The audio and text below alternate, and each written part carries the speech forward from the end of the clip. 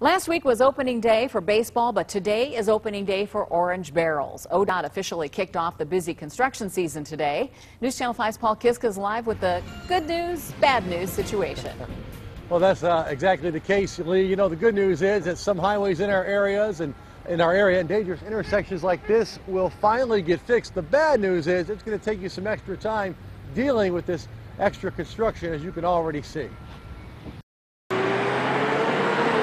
It's a confusing, congested confluence of busy traffic and merging roads. 60,000 vehicles a day, 2,000 of them trucks, turning, crossing, entering from all angles, making this one of the most dangerous intersections in the entire region.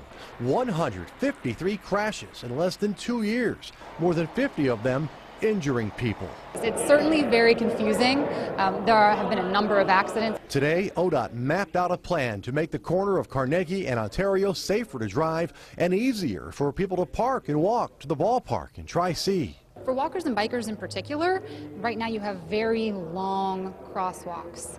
And sometimes you have some guidance on when you can cross the street and sometimes you don't. So we're making improvements with the crosswalk lengths.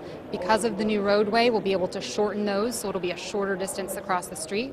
We'll also be erecting some pedestrian signals that will tell you how long you have to get across the street. And a new road called the East 9th Street Extension opens in May, and that will allow trucks coming and going in the flats to bypass Carnegie and Ontario.